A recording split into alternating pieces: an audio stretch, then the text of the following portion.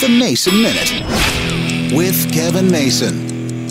So many people are in a fight for our eyeballs, and I don't mean our physical, literal eyeballs. I'm talking about our television viewing time. Because not only all the cable networks, but now you've got all these gadgets and boxes and apps looking for your eyes. There's Fire TV from Amazon. There's Roku. There's Apple TV. There's Chrome from Google. That doesn't mention Netflix and Hulu and all the app-based programming. The one thing I know is somebody's got to come up with a box or a TV or something that enables you to access all of them without having to buy each individual box. I've got the Chromecast, the Chrome, it's like $30, so I've had one for years, but I can't access the Amazon programming because I don't have Fire TV or the Apple TV programs. There are some crossover, but a lot of them use their own proprietary programming and software. You can't mix and match. Now Disney's going to come up with their own streaming network, and we're going to have more and more of them, and somebody's got to combine it all into one. But somewhere along the way, somebody's got to come up with one box that just click, click, click, works with all of them. I know it's a pipe dream, but anything's possible.